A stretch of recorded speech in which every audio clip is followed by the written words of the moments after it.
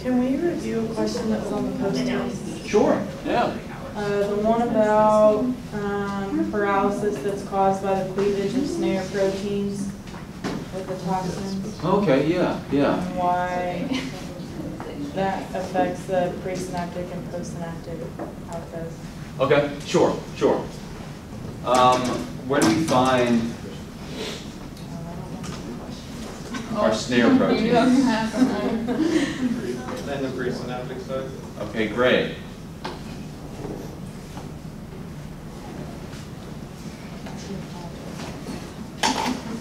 So clostridial toxins will cleave or cut apart snare proteins.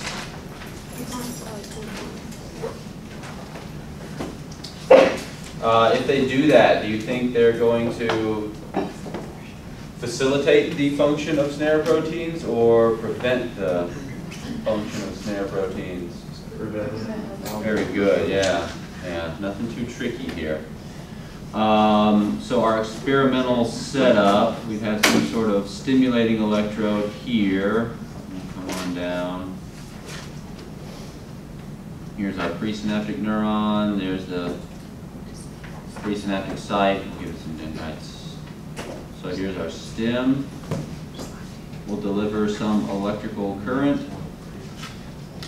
That's going to initiate an action potential that'll travel on down the axon and hopefully cause vesicle release.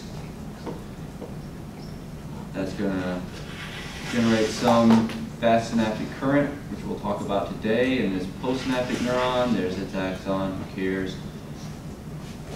Here's our recording electrode, and what we'll measure from this is probably some kind of postsynaptic current. Some excitatory postsynaptic current. Where are clostridial toxins going to act in this setup?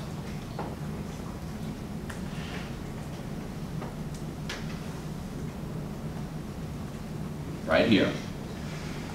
So, clostridial toxins are going to cut up snares. No more snares. What's that going to do?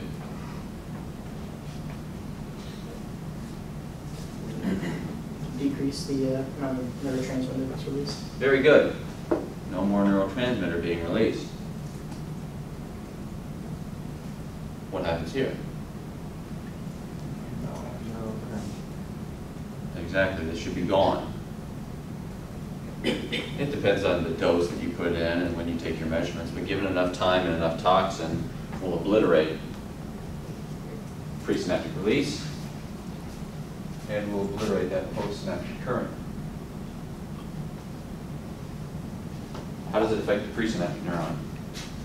When we deliver our electrical stimulation, is it still going to generate an action potential? Why do you say that?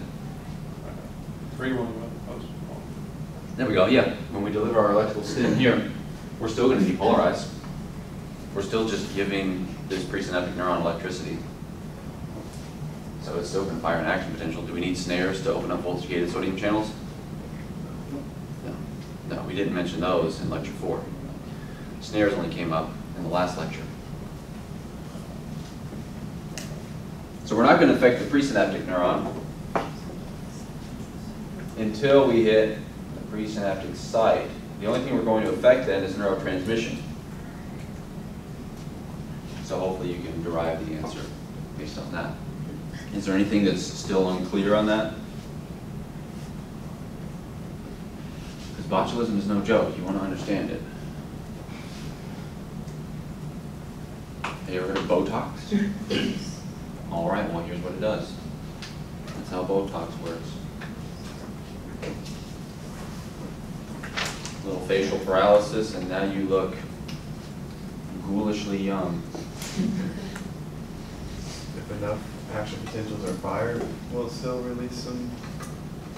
No, we don't have snares. No snares, no release. You'll probably get some mini events. I don't don't know about that either. No. I'll say no. I don't often like to say things so definitively, but I'll say no. Yeah. So based off the conversation that we had yesterday and the email this morning, are you saying that serotonin is only degraded in the cell? No. There's extracellular monoamine oxidase. If you answer differently, because I told you MAO is only in the cell, let me know. Okay. I'll adjust your score. That's not bad. I don't mind throwing out points. So yeah, monoamine oxidase is certainly within the cell, but there is extracellular monoamine oxidase. It's not often mentioned. So you'll often just hear of monoamine oxidase acting intracellularly. But cells secrete it too. You can find it outside. Okay. So hopefully we got that our snare proteins are going to be necessary for priming our vesicles and then the actual fusion of the vesicles. If you don't have snares, you don't have vesicular release, no neurotransmission. Now whether or not they stimulate neurotransmission or not, of course, depends on the calcium sensor here. I hope you can tell me about that. And know your GABA, glutamate, glutamine cycle. Do we need to review that? Or shall we dive into it? Okay, let's. So, at this point in the class, we've introduced different types of nerve cells and kind of the general overview of development. Last week, we established a membrane potential and then fluctuated it during the action potential. The whole purpose of that is to elicit neurotransmitter release. And the whole purpose of neurotransmitter release is to stimulate some effect. That effect is going to be carried out by neurotransmitter receptors. There's two broad classes of these. There's your ionotropic receptors, which are just ion channels.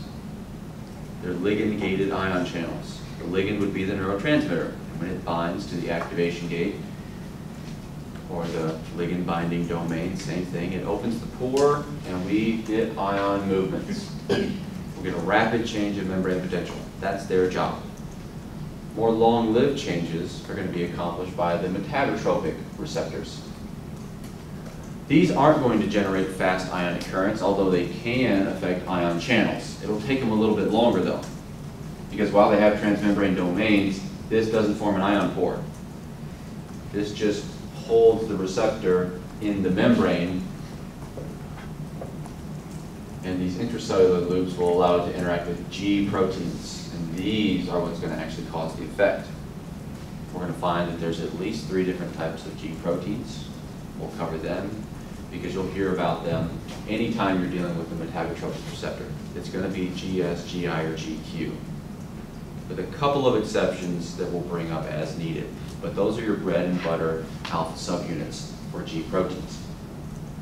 And then we'll see how the different neurotransmitter receptors fall into these classes and explain the activity of those neurotransmitters, whether they be excitatory neurotransmitters, inhibitory neurotransmitters, or neuromodulatory transmitters. So we'll start off with ionotropic receptors. These are what are going to generate those fast synaptic currents out in the dendrites to either excite or inhibit the postsynaptic cell. So when you hear ionotropic receptor, you want to think ion. We're moving ions. So these are ion channels. They're not leak, they're not voltage gated, instead they are ligand gated. Whenever you look at synaptic currents, you can find 2 different components. The first component, or the early component, is going to be mediated by ionotropic receptors. They've indicated that as the E here. What we're looking at is the postsynaptic potential, which is driven by that current, while holding the cell at different membrane potentials, so we can see where they reverse. This early component we can see is inward at negative 66 millivolts. When we hit negative 78, no real current. When we're more hyperpolarized than that, now it's outward. Here's where it reversed, in nothing out. No net flux. So we know we're at the reversal for whatever ion or ions this channel is conducting. Remember, at reversal potential, no net flux, no current, because there's no driving force. So we can find the reversal potential experimentally and then say which ion is mediating that current. The late component here, symbolized by the L, happens later. That's why it's not the early component. You'll see it's inward at negative 66. It's still inward at negative 78, telling you it's a different ion. It doesn't reverse until somewhere around negative 100 millivolts. As you go more hyperpolarized than that, now it's outward. When we plot this relationship of current or amplitude, same thing, on the y, and the holding potential for the membrane, wherever we cross the x-axis, that's our reversal, because we had no net current. Here's the late, here's the early. Which ion do you think is mediating this early component here, since it's reversing around negative 76? Chloride. Yeah. How about this one? Potassium. They're both inhibitory. But you can see they're acting over different time courses. When we hear fast inhibitory transmission, we should be thinking chloride. And that's what we see. Now the later inhibition is probably going to be mediated by potassium channels that are under control of metabolotropic receptors. So with synaptic transmission, we have two different time courses, and that's because we have two different types of receptors. That fast component is driven by ionotropic receptors. And they're pretty simple. They're just ion channels. So they have an ion pore. Of course, they have a selectivity filter to make them either excitatory or inhibitory. And then they have somewhere for a ligand to bind. And that ligand is usually going to turn them on. So for a neurotransmitter receptor, we should have a ligand binding site somewhere outside the cell. So here's our membrane, here's within the cell, here's outside, so here's the synaptic cleft. So if we go through lecture 5 and we spit out neurotransmitters, now here in lecture 6 they're going to bind. That's going to pull open the ion pore, and ions move. They move and bring the membrane potential toward their reversal. So if we're excitatory, we're dealing with nonspecific cation channels. If we're inhibitory, it's probably a chloride channel. Now, of course, these receptors have no idea where they should go. They just stick wherever they can. So we're going to see a large collection of scaffolding proteins, proteins that create some sort of scaffold to which neurotransmitters can stick. Here's the scaffold for nicotinic acetylcholine receptors. Here's our cytoskeleton. Then there are proteins that will bind to the cytoskeleton, bind to adapters, bind to neurotransmitters. The reason we include so many proteins in this is not just to make it complicated, but to make it flexible. This way we can increase or decrease the number of neurotransmitters that can bind at the postsynaptic site by just simply modifying the scaffold. If there are fewer binding sites for neurotransmitter receptors, we'll have fewer receptors there, and thus we'll have a weaker synapse. Alternatively, we could increase the size of our scaffold here, add additional binding sites, and now we can insert additional receptors to strengthen the synapse. So your scaffold here is going to form your postsynaptic density. That's just because it's on the postsynaptic site. And there's a bunch of proteins, so under an electron microscope, it's electron dense. That's all that means. It's a bunch of proteins in the postsynaptic site. The bigger your postsynaptic density, the more neurotransmitters the more neurotransmitter receptors you can insert. So we can change the size of our synapse and change its strength. That allows us to create new patterns and store information, or erase patterns and lose information. Now when these receptors open, they don't just conduct ions the whole time. Again, we're dealing with fast synaptic transmission. It needs to be fast. So they'll turn themselves off.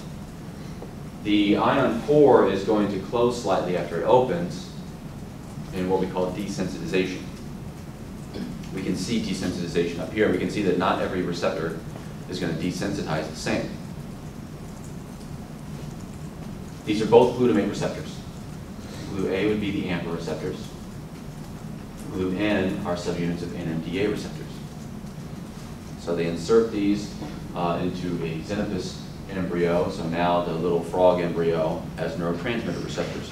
And when we spit some glutamate onto it, we can see this inward current here, telling you it's excitatory. That makes sense. But notice this inward current stops abruptly, and it doesn't continue even though we have glutamate available. Glutamate is most certainly bound to the receptor, but it's not conducting ions. You can think of this process is kind of like opening some spring-loaded top to a box. It'll spring open and then gravity is going to kind of bring it back down. So when the ion pore opens, it then relaxes a bit into a slightly more stable conformation. So it conducts a bunch of ions immediately after opening, but then as it relaxes, it can conduct almost none, as is the case with AMPA receptors, or it can conduct just some lesser amount. And that's what we see with NMDA receptors. Notice the difference in time scale here. 500 milliseconds, 25 milliseconds. So the time scale is 20-fold longer, and we still never reach zero. Both glutamate receptors, both responsible for fast synaptic transmission, but completely different kinetics. NMDA receptors are a little bit slower, but they desensitize less rapidly. So they're going to actually conduct a greater number of ions because of that lower desensitization. As far as excitatory and inhibitory, that just depends on what ions we conduct. That's it. If you're conducting ions that are going to reverse above threshold potential, such as a non-specific cation channel, which should reverse around 0 millivolts, or if you happen to be a sodium channel, you're going to be reversing around positive 56. These are both above threshold, and that's what makes them excitatory. We're going to depolarize, and if we hit threshold, we'll fire an action potential. The inhibitory receptors are going to use something that reverses below threshold. That's going to be chloride for ionotropic receptors. The way that they cause inhibition could be through some slight hyperpolarization, but hopefully we got from practicum 2 that you don't get a very big change in membrane potential whenever you open up chloride channels, because there's not a great driving force. We're already pretty close to its reversal. What you need in order for your inhibitory transmitters to begin to do something is some excitation. We have to first depolarize a bit so we create a driving force for chloride, and that's really what it does. It resists depolarization rather than causing hyperpolarization, because we're already pretty close to reversal. We have to move away from that to create a driving force. So when you're thinking inhibitory transmission, don't think about hyperpolarization, but think about shunting that excitation or preventing the excitatory currents that the cell's receiving. This is the postsynaptic potentials from an excitatory synapse without and with inhibition. Notice the decrease in amplitude. Also notice the change in timing. So the potential is going to decay more rapidly. We're going to more quickly move back toward rest because we have that elevated chloride permeability. We're going to be dragged toward its reversal. So the excitation that the neuron receives is cut down. This is also what's going on in the relative refractory period too. Rather than being chloride, it's potassium. But it's the same idea. If we were to try to depolarize, that depolarization is reduced. It's shunted by that inhibition. And you can see here your Fi relationship, your frequency current relationship. So as we increase excitatory currents here, without inhibition, we can see we readily increase our firing rate. But there's this silent period here whenever we have inhibition, because we're preventing the cell from reaching threshold. This is the big effect of inhibitory neurotransmitters. It's not really hyperpolarization, because we're so close to the reversal anyway. So think about driving force, and that should make some sense to you. you need to think about driving force too whenever you're considering the summation of synaptic input. One synapse alone is not going to get the job done in the central nervous system, that is. Neurons have a much more democratic approach in the central nervous system because each synapse is very weak. No one synapse is going to bring that neuron above threshold. We take a vote. What's going on in all of my synapses? And I need the collective input from hundreds of these in order to actually reach threshold. It's a little more of a dictatorship out there in the periphery because the neuromuscular junction is so strong. It's specialized to be strong enough that that one motor neuron can depolarize the muscle cell. Not so in the central nervous system. So we are always summing synaptic input, but it rarely sums linearly. There are several reasons for that. Driving force is a big one. And this is showing us that over here. So let's walk through this. This is just showing you how the driving force changes. Here's the reversal potential for that ionotropic receptor that we're stimulating at the synapse. So E-syn is showing you the synaptic reversal potential. And here's where we're resting. Whenever we generate that depolarization at the synapse, notice the change in driving force. Much greater when we're at rest, but when we depolarize, of course, it decreases. So subsequent input has a slightly reduced driving force, so we get a little less current than we would expect if we were at rest. We can see that a little better down here. This is just showing you passive decay over space. Don't worry about that. Here, we're looking at two synapses along some hypothetical branch. Here's the cell body, here's the dendrite. We're going to look at synapses 1 and 2, blue and orange. And down here, these are the postsynaptic potentials. Blue, orange. About the same height. If we were to just sum them mathematically, they would give you this dotted line. But when we sum them in actuality, they don't add up. 1 and 1 is not 2 in this case. 1 and 1 is something less than 2 because that second synapse had a reduced driving force. So here's what they actually did. They give you the black line, something less than what they would have if you added them mathematically because that second synapse had reduced driving force. We were already a little depolarized. So the amount of current that it generated was a little less than it would have at rest. So we don't get linear summation because we're always changing the membrane potential and thus we're always changing driving force. Of course, receptors desensitize. So if you stimulate the same synapse very quickly, so if we're summing over time, well, any desensitized receptor is going to give you a reduced current, if any. So that's going to cut down your postsynaptic current as well. The fact that receptors don't have constant conductance. And then there are voltage-dependent ligand-gated channels. Your NMDA receptors. We'll look at this in a bit more in the third part of this lecture. But NMDA receptors don't conduct ions when the neuron's at rest. It has to first be depolarized because there's a magnesium ion sitting in the core. In this case, if you're already depolarized and you open up those NMDA receptors, now 1 and 1 is greater than 2. So the change in driving force can make 1 plus 1 less than 2. Alternatively, opening up voltage-dependent channels can cause supralinear summation, where now you get a greater amount of depolarization than you would expect because you've unmasked some of those receptors. At rest, no NMDA receptor currents. But when depolarized first, now you get your NMDA receptor current. And that's a little more meaningful to the cell. If it's already depolarized, that tells us that 2 neurons at least have been communicating at the same time. Now we're starting to detect coincident neuronal activity, and this is going to help us link together different networks so that we can associate information. Fire is hot. We can put things together because when neurons fire together, they're going to stimulate NMDA receptors and produce some change in cell function. A lot more on that in lecture 22.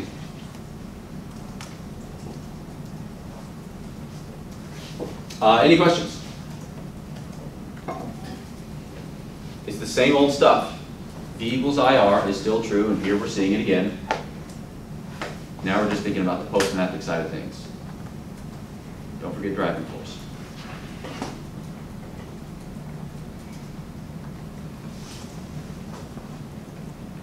All right, well, let's go through these, and then we'll talk about metabotropic receptors.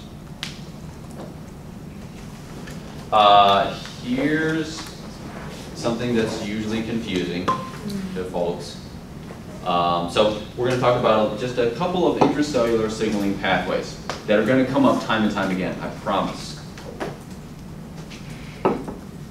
Your GS alpha subunits and your GI, or GO, same thing, GQ alpha subunits, they always do the same thing. So learn what they do, because they always do it. It's not a except when they don't. GS always stimulates adenylyl cyclase. GI always inhibits adenylyl cyclase. GQ always activates phospholipase C. If you learn that now, then later on when we're talking about the autonomic nervous system, everything will make sense. Or, you know, something close to that. With metabotropic receptors, we're not just opening an ion channel. We're producing some long-lived change by modifying the function of the cell. We're modifying the activity of proteins within the cell. Those modifications are going to last longer than just simply opening an ion pore and then letting it close. So we can cause effects that last a little bit longer, like producing those late synaptic currents, or a lot of bit longer. It could be days, or a lifetime of change. And that's how we can learn and remember things, by creating long-lived changes in cell function. So here's what it's all about. G proteins. Metabotropic receptors are G protein coupled receptors. That's exactly what it sounds like. They are receptors that are coupled to G proteins. And G proteins are proteins that bind guanine nucleotides. That's the G. Just like ATP can exist as AMP, cyclic AMP, ADP, ATP. GTP does the same thing. So it can have 3 phosphates, 2 phosphates, or 1. It can be cyclic. And that's going to determine the activity state of our G proteins. When they're bound to GTP, a little higher energy, a little less stable, that dissociates the alpha subunit from the beta gamma complex. So when we're discussing G proteins, we're thinking of them as really kind of 2 parts. One part is free to move about the cell, only when it's bound to GTP. That's the alpha subunit. This is going to be that GS, GI, GQ. The beta gamma complex we tend to just think of as the same thing for every different G protein, and it sticks in the membrane. It is not free to move about the cell, but it is free to diffuse within the membrane, so anything stuck in there like an ion channel can be affected by our beta gamma complex. The intracellular targets are going to be targeted by the alpha subunit, and here's our 2 targets, adenylyl cyclase and phospholipase C. These are going to produce different secondary messengers to create that long-lived change in cell function. Just like ionotropic receptors desensitize to essentially turn themselves off, our G proteins are going to turn themselves off because the alpha subunit, after it's bound to GTP, will spontaneously hydrolyze that GTP and break it down into GDP. We remove a phosphate group spontaneously. When it's bound to GDP, that allows the alpha subunit to interact with the beta gamma complex, turning off the G protein. So up there at the membrane, bound to the receptor, the G protein is put together. Alpha, beta gamma, all stuck together. When the receptor is bound by its ligand, that stimulates it to substitute GTP in, or that GDP, which dissociates the beta gamma complex from the alpha subunit, and this is free to move about the cell and affect its targets. This is much slower than opening an ion channel, and that's why we produce those late components of synaptic currents. So this potassium component here is most likely driven by the beta gamma complex diffusing around the membrane and opening up potassium channels. there are G protein regulated inward rectifying potassium channels. They're called GERP channels. And that's probably what's mediating this.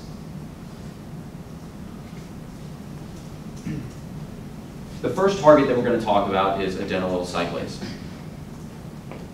This is going to create cyclic adenine. So cyclic AMP. We'll turn ATP into cyclic AMP.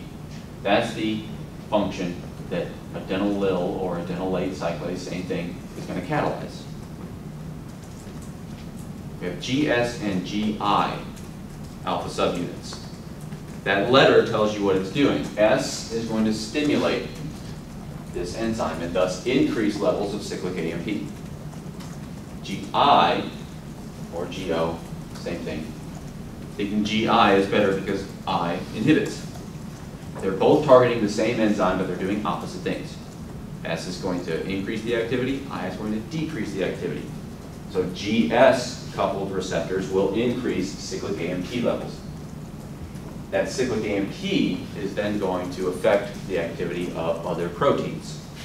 Those could be ion channels. These will come up, again, cyclic nucleotide-gated cation channels. And they're exactly what they sound like. They're cation channels, so are they excitatory or inhibitory? Fantastic. And they're gated by cyclic nucleotides, like cyclic AMP. So a GS-coupled receptor is going to increase the excitability of nerve cells by increasing cyclic AMP levels and then increasing ion conductance through these cation channels here. GI, on the other hand, drops cyclic AMP levels and thus decreases conductance there, making the neuron less excitable. But that's not all. Cyclic AMP can then act on other targets besides ion channels to produce other changes in cell function. The principal target here would be protein kinase A, where cyclic AMP binding removes this inhibitory regulatory domain, and now this kinase can do what it does, which is phosphorylate targets. Depending on the target, that's going to determine what's the outcome. Protein kinase A could increase or decrease the excitability of neurons. It really just depends on where we're sticking that protein kinase and what targets it has available to it. It can only phosphorylate the protein if it bumps into it. So different cells will allow different interactions between protein kinase A and its targets, making it excitatory in some cells and inhibitory in others. Like any kinase, we're going to be adding phosphate groups. Phosphate groups occupy space. They also carry a charge with them. So that's going to affect how proteins fold up. Structure is function. When you modify how the protein folds, you can hide or expose binding sites. You can modify the shape of an ion pore and affect conductance through that channel. So you can dramatically change the function of a protein after translation. That's what a post-translational modification is. We've already made the protein, and now we can quickly turn it on or off, or vice versa. Sometimes phosphorylation turns on a protein, sometimes it turns it off. You simply have to know. You actually have to gather the data and find out what it does. So I'll tell you, or you'll go read about it. Because it could, in theory, do anything, depending on where you phosphorylate. So one of the targets of protein kinase A would be voltage-gated sodium channels. We've heard of those before. When protein kinase A phosphorylates voltage-gated sodium channels, their conductance decreases. So here they've just applied exogenous protein kinase A, waited 20 minutes, and noticed the difference in that conductance. It's dropped, and if you were to plot that over time, you'd see in the presence of protein kinase A, your sodium currents drop, so the cell is a little less excitable. If this reaction is allowed to happen, protein kinase A makes your cell a little less excitable. Not every cell does this.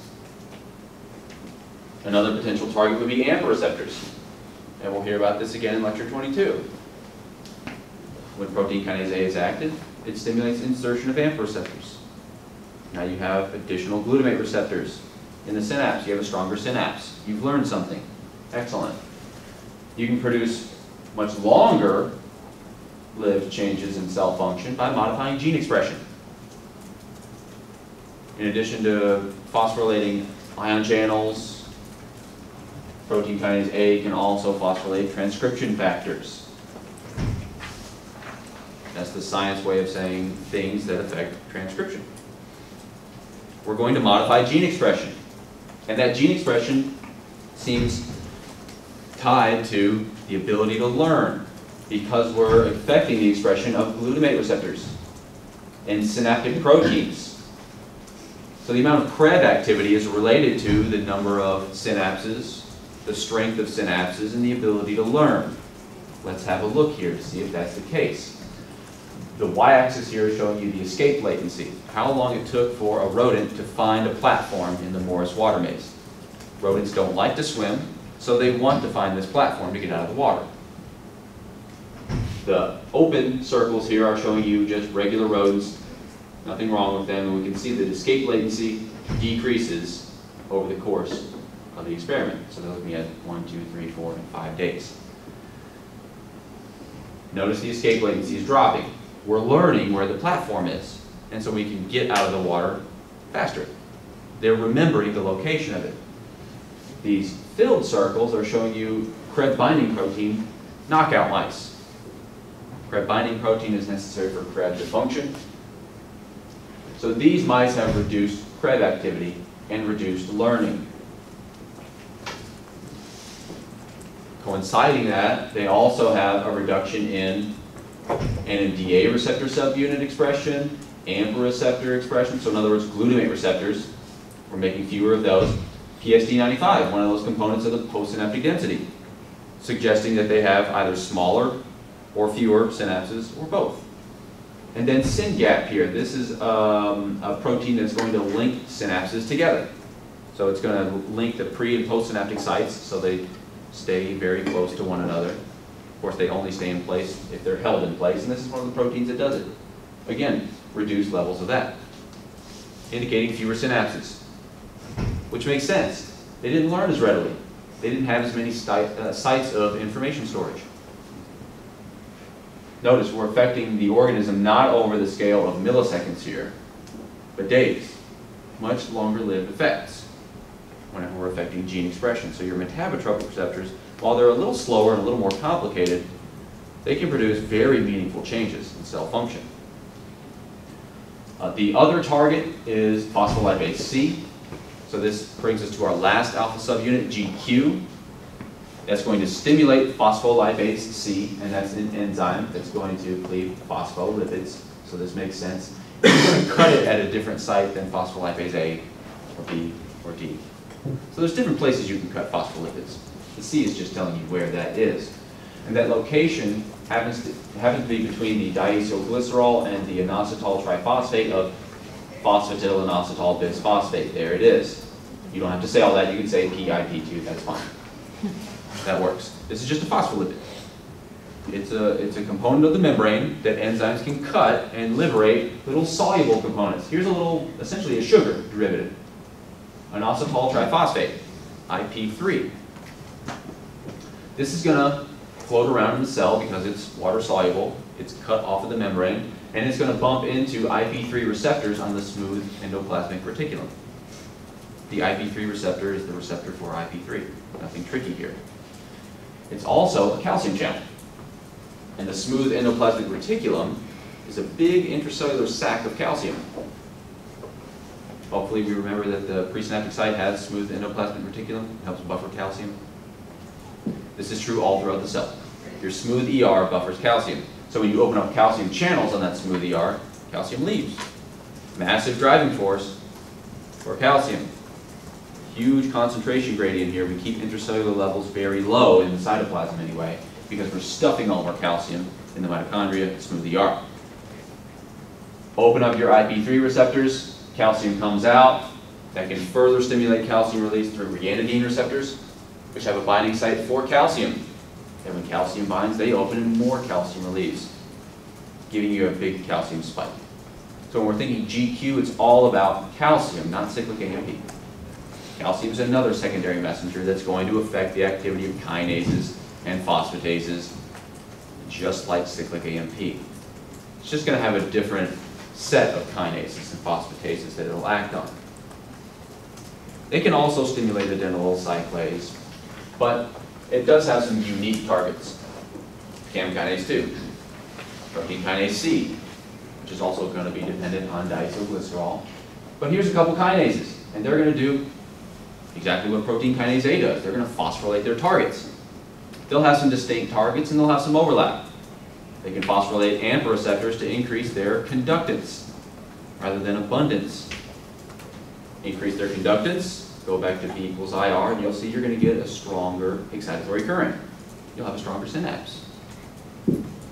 Or you can act through Krebs, yet again. CAM kinase 2 will phosphorylate Krebs to affect Krebs-dependent gene expression, just like we saw on the last slide, to produce a much longer-lived change in function. CAM kinase 2 knockouts also suffer from learning deficits as well. So there's a few distinctions here between them, but there's also overlap in the end. They can both affect gene expression. They're both using G proteins. One's GQ, the other's GS. They're going to create a secondary messenger. One is cyclic AMP, this one happens to be calcium. But that's it. Do we have any questions?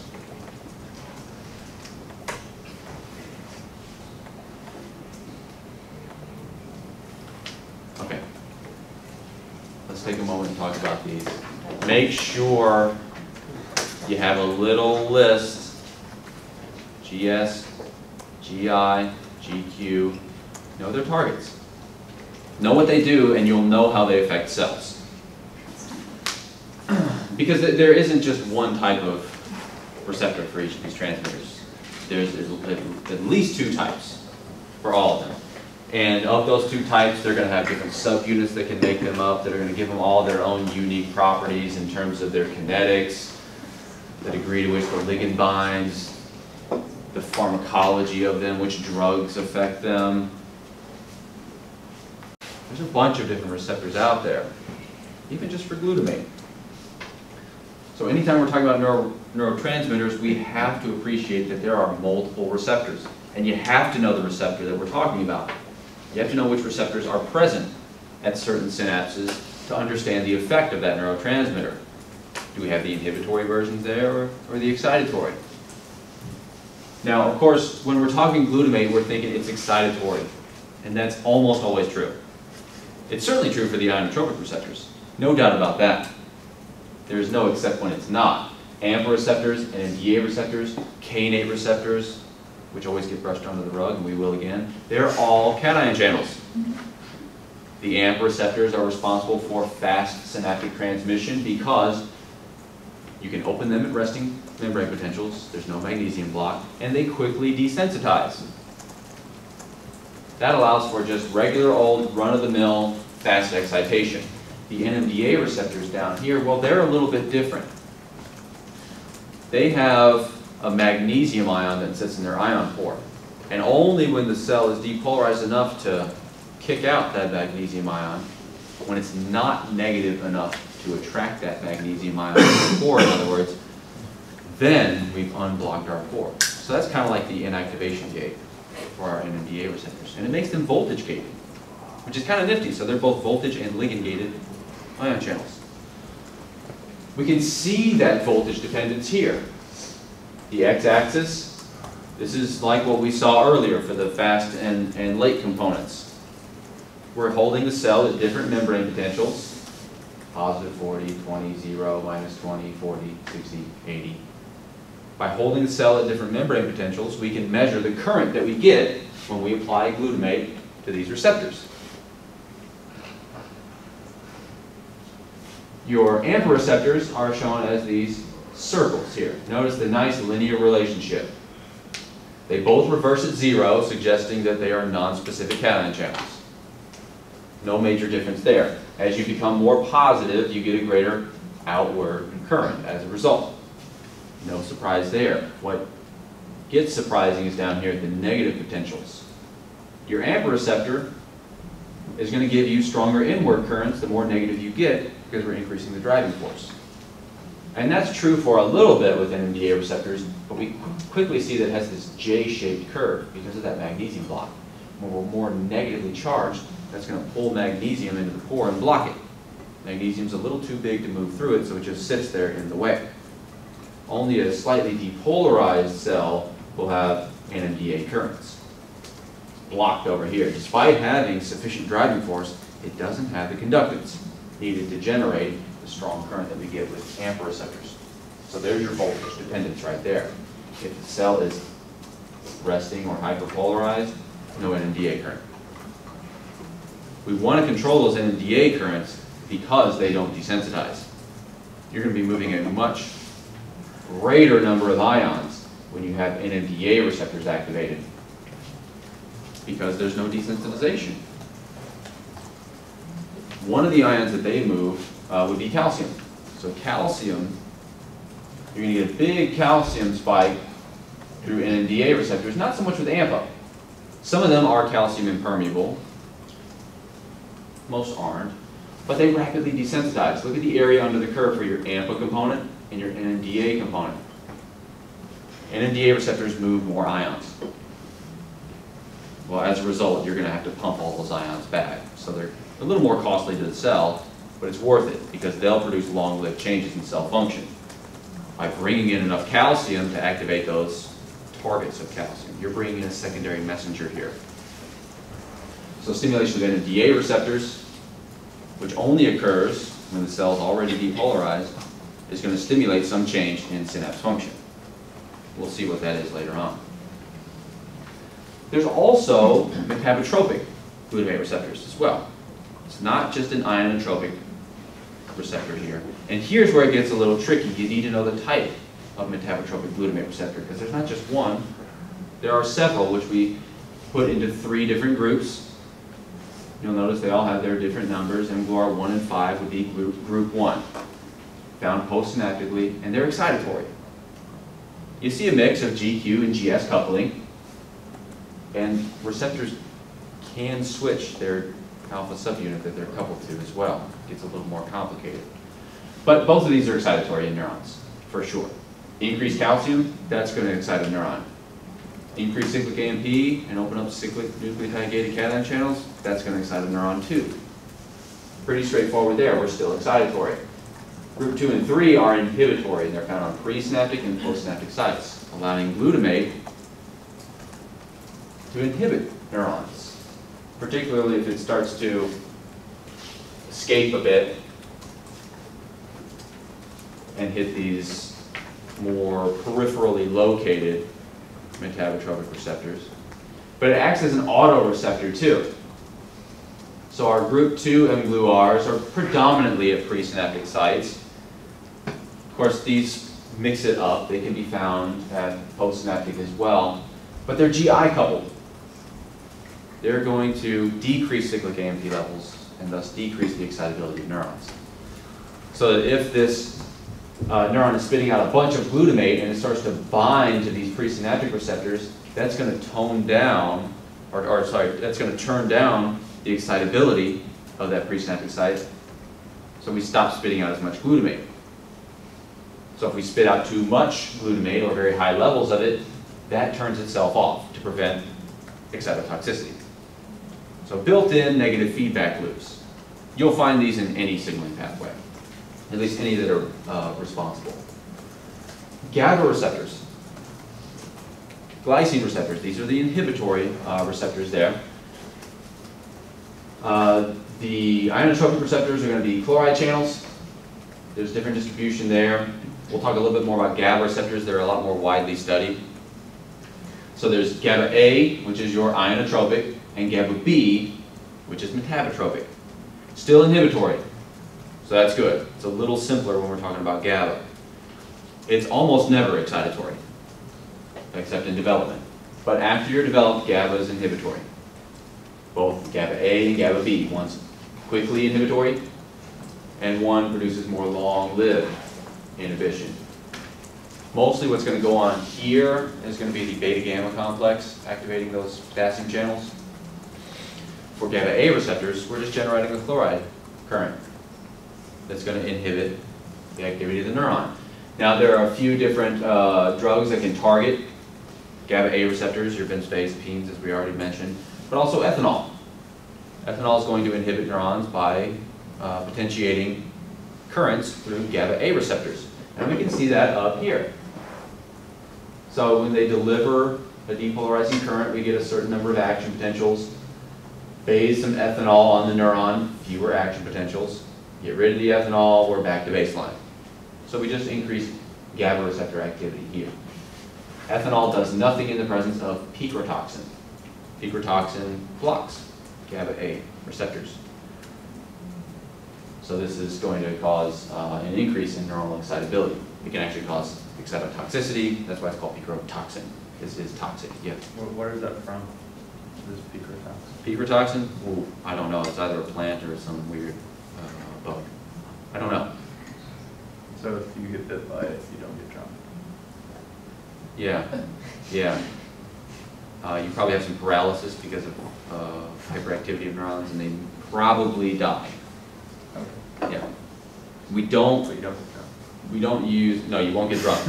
No, and you might not breathe either. You have bigger problems than drinking there.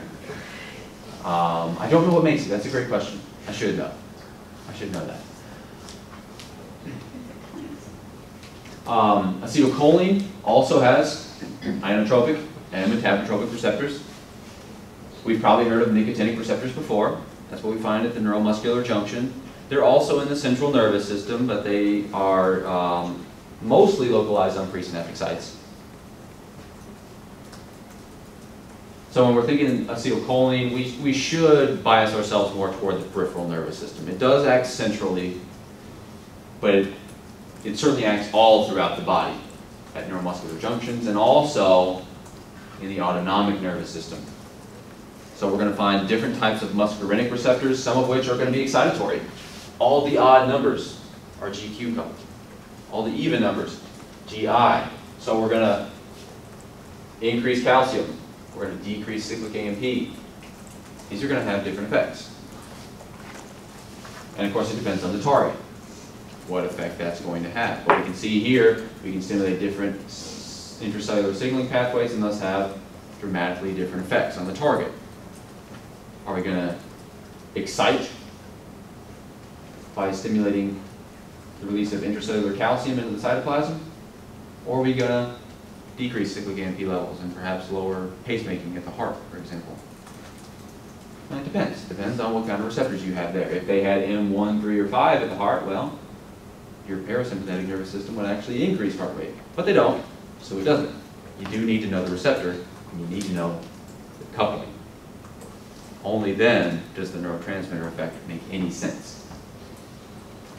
Dopamine is also going to have excitatory and inhibitory receptors here, but they're metabotropic. No ionotropic dopamine receptor. And that's why we call it a neuromodulatory transmitter. It doesn't generate fast synaptic currents.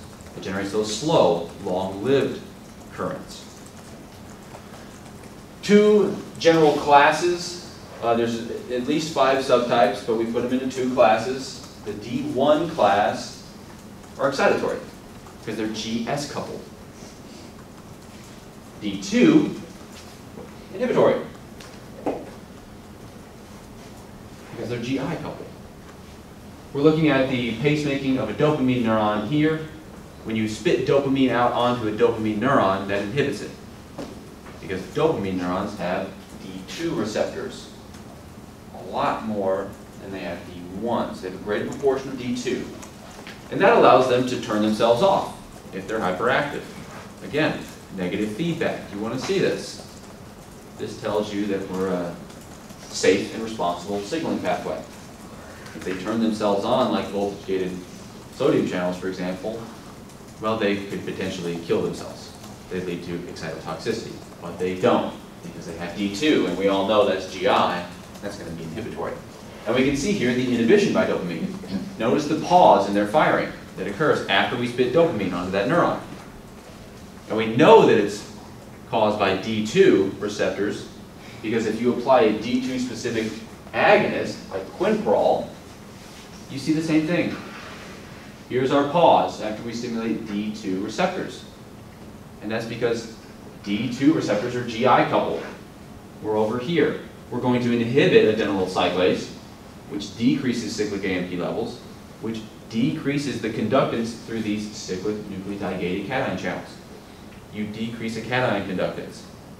Thus, you make the neuron less excitable. Cells that have D1 receptors, well, those are GS coupled. Sure, they both bind dopamine, but they have different G proteins on the inside. So this one stimulates adenylyl cyclase. Cyclic AMP levels increase. Notice the font is bigger. There's more of it. So it's going to stimulate those cyclic nucleotide-gated cation channels. We should have greater cation influx. Thus, we're excited. These are going to come up again when we talk about the basal ganglia. That's going to be why the direct and indirect pathways are going to be affected differently by dopamine. You can't wait, can you? You're going to have to. I'm sorry. We'll get there. It's coming. Norepinephrine. Norepinephrine is also a neuromodulatory transmitter because it acts on G protein coupled receptors. Much like dopamine, there are discrete sites of these neuromodulatory neurons. They're down there in the brainstem. They project all throughout, and they're going to produce long-lived changes depending on which receptor we have present. You might find this table useful, especially whenever we're talking about the autonomic nervous system, because norepinephrine is going to be released from our sympathetic postganglionic neurons. Now, how do they affect the target tissue? Well, it depends. What receptor do you have? Do you have alpha-1? Well, you're going to be stimulated. No doubt about it, because we're going to increase calcium levels. Whether you're smooth, striated muscle, a neuron, doesn't matter. That's exciting. Alpha-2. Well, that's GI. That's probably going to be inhibitory.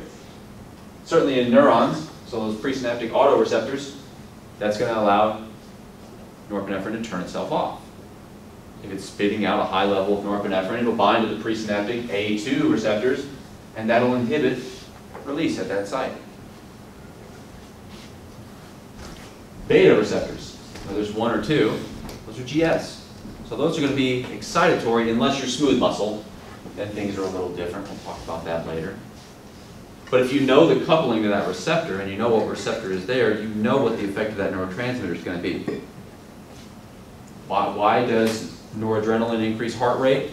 Well, because the heart has beta receptors. They don't have alpha-2. If they had alpha-2, it'd be inhibitory, but they don't, so it's not. They have beta, so GS, so it stimulates. We're going to increase cyclic nucleotide levels, and the cyclic nucleotide-gated cation channels there in the pacemakers are going to make them more excited. So if you know the coupling, it really does make sense. And there's only 3 things to learn. That's not that much. It's less than a handful. Serotonin. Same idea. Slight difference here. There are some cation channels. This makes it a little complicated. But they're rare. So you can probably forget about them. I doubt I'm going to ask anything about them.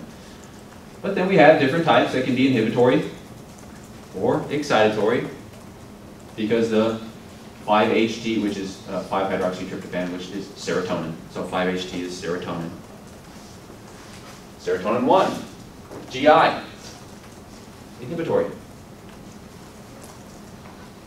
5-HT2, GQ, excitatory, because it's going to increase calcium. It's going to make the neuron more excitable. GI is going to decrease cyclic AMP levels. We're going to decrease that cation conductance. We're going to be less excitable. Nothing too tricky there. Histamine is a neurotransmitter that is released from a very small number of neurons in the tuberomammillary nucleus, so down there in the hypothalamus. But they have very important effects. For the most part, histamine is going to be excitatory, because most of the receptors are going to be either GQ or GS coupled. But again, it kind of depends. This one isn't clear. It appears to be both GS and GQ. Then there's the inhibitory autoreceptors. This is just that negative feedback. So histaminergic neurons can turn themselves off if they're overly excited. But down here in your hypothalamus, in the tuberomammillary nucleus, histaminergic neurons project all over your nervous system, most importantly to your cortex, where the magic happens, where you create consciousness. And they promote wakefulness. They promote wakefulness by acting on excitatory histaminergic transmitters. And that's what we can see here. Histamine is excitatory, of course, over a very long period of time, because these aren't ionotropic receptors, they're metabotropic. Here's the control firing of a neuron in the substantia nigra. So just any old neuron. It's somewhat close to the tuberomammillary nucleus, so it's easy to keep those connections intact. Same thing is true for the cortex, though. You apply some histamine and have a look. How did the firing rate change? Well, we can see it over time here. Apply histamine, firing rate increases. Block histamine receptors, decreases. So by stimulating the H1 or GQ coupled receptor, we're going to bump up calcium levels and make that neuron more excitable, and it's going to fire action potentials at a higher frequency. And this helps keep us awake, which of course the old school first generation antihistamines demonstrate very well. There's drowsy and non-drowsy. Non-drowsy ones just don't cross the blood-brain barrier, so they affect peripheral histamine receptors to help prevent that allergic reaction. But they don't put you to sleep. If you want a good night's sleep, you take the old-fashioned ones that do cross the blood-brain barrier. And that excitatory drive from histamine gets inhibited. So your cortical neurons become less excitable, you don't create your consciousness anymore, and you fall asleep. It's a wonderful thing when you're sick. And that wouldn't make any sense at all if you didn't know this. And of course, this wouldn't make any sense at all if you didn't pay attention to the second part of this talk. But you did. So everything makes sense now. So get out there and be somebody. We got about 5 minutes. Do we have questions? It's all pretty straightforward. There's 3 things to learn: GS, GI, GQ. It's not the stylish one, that's the calcium one. Make a list. At least act like it's not a big list. Make a list. What's the target? What does that target make? How does that thing that it makes affect the cell? And you'll be ready. You'll be ready for exam 1, 2, 3, 4. They're going to come up again? I think so. All right, let's see if we can answer these. If anything is particularly troubling, let me know. We'll chat about it. And then we'll call it a class.